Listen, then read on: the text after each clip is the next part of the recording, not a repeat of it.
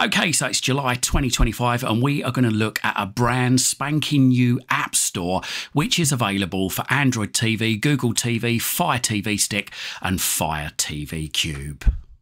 Don't forget to like this video, share it and subscribe to my channel. Doing these three things help us make more great videos for you.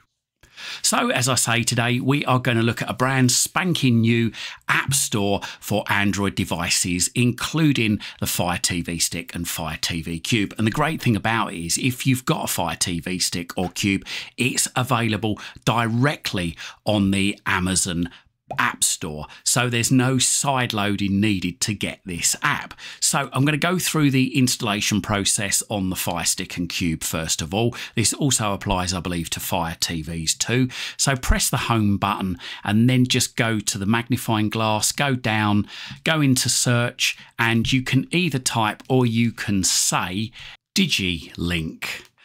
And then underneath the on-screen keyboard, if you've typed it in, just highlight that middle button. You might need to scroll down to apps and games, and there it is, Digilink.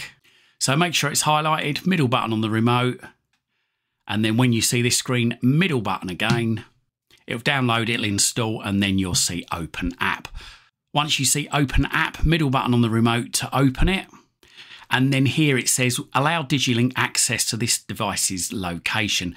Well, it's probably a good time just to say whilst using this app. So select that middle button, and then you do need to give it app permissions to allow whilst using the app, this one here that's already selected. So make sure that's highlighted, middle button on the remote control, and then just press the back button once.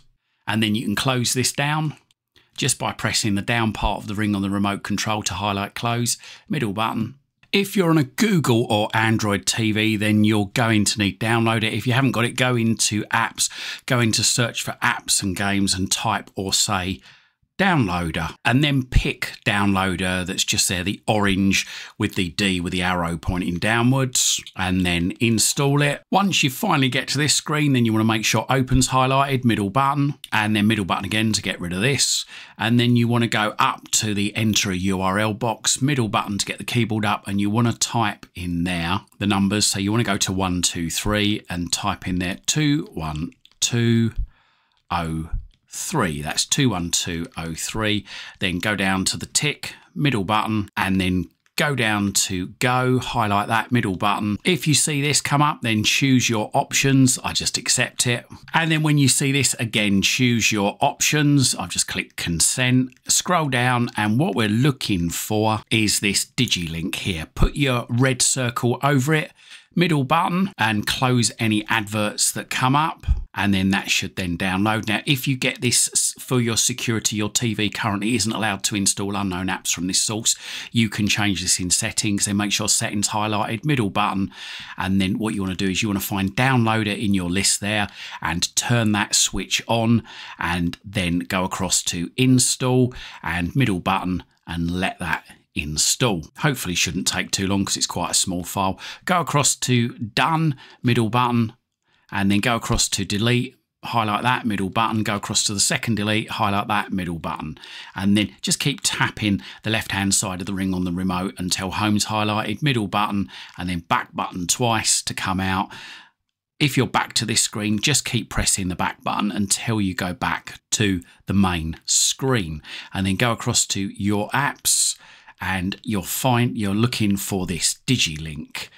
Highlight it, middle button, and here it says allow Digilink to access this device's location. So again, just like the Fire Stick, select while using this app, middle button, and then again select allow only while using the app, middle button, and then press the back button to come out of that. Now, obviously, because this is new, there are updates coming out all the time. Now, since I've just downloaded it, there has been an update. So just highlight update now, just by pressing the bottom part of the circle on the remote, middle button, and let that update. Now, you might get this again for your security. Your TV currently isn't allowed to install unknown apps from this source. You might get this when you first try downloading something from this app store. Now, if you do, again, go to settings and then find Digilink in that list just like you did with Downloader and turn it on. Then go across to Update, or if you're installing an app, Install, middle button on the remote, and let that install. Then go across to Done, middle button if you see that, and there you go. Digilink's now updated, so let's just go back into it. Again, allow while using the app. So once you're in, then you will notice here you've got two options. You've got a Digilink code and you've got a downloader code. Now this means that not only can you use the Digilink codes to download stuff from here, you can also use downloader codes. So this means that if for any reason downloader is out of action for any time, if it can't be installed on your device, then you can use Digilink as a backup. So I'm just going to give you an example. So I'm going to download and install TV Bro, and I'm going to go into the Digilink section and I'm going to type in the Digilink code for that, which is 710577. I'm going to go down to the little arrow there, or press the back button once on the remote control and highlight go, and then press the middle button. And as you'll see, pretty quickly, it starts downloading. And there we go, we get the install. Now, at this stage, when we try to install it, if we get a security warning, we have to go back and turn on Digilink to be able to install apps from this device. So once we see this screen, that's it, it's downloaded. We can go to Done, middle button, and then if we want to, we can go up to the folder at the top there, the top right hand corner, go into that. And that is a list of all the things we've downloaded. Now, if we've not got a lot of space on our device, then we can highlight what's in there. And then we've got a couple of options. We can open it if we want to reinstall it again. But in most cases, we want to delete it because we want to free up space on our device. These devices don't have a lot of space generally. And if we want it again, we can just go back to the website and download it. So I'm going to delete it. And there you go. That has now been deleted. Also, if we wanted to, if, for instance, the code for the Digilink version of whatever we're looking for doesn't work, then we can put in the downloader code. So let's just go to the downloader code and put in the downloader code for TV Bro.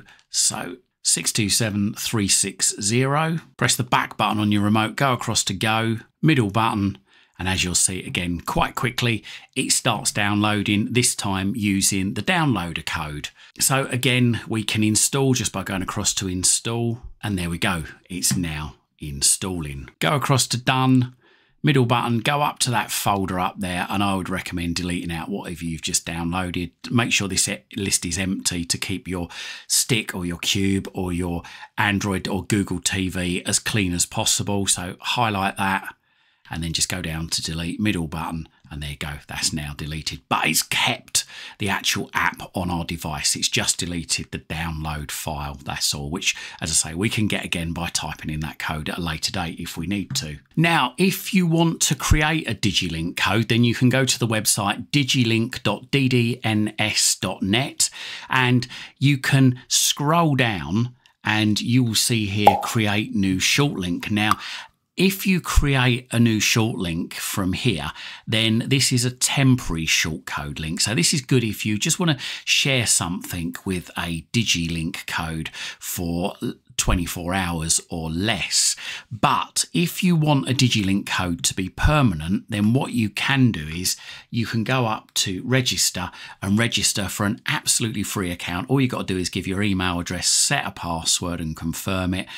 And then once you've done that, and then you can log in, and then what you can do is you can set your codes in there.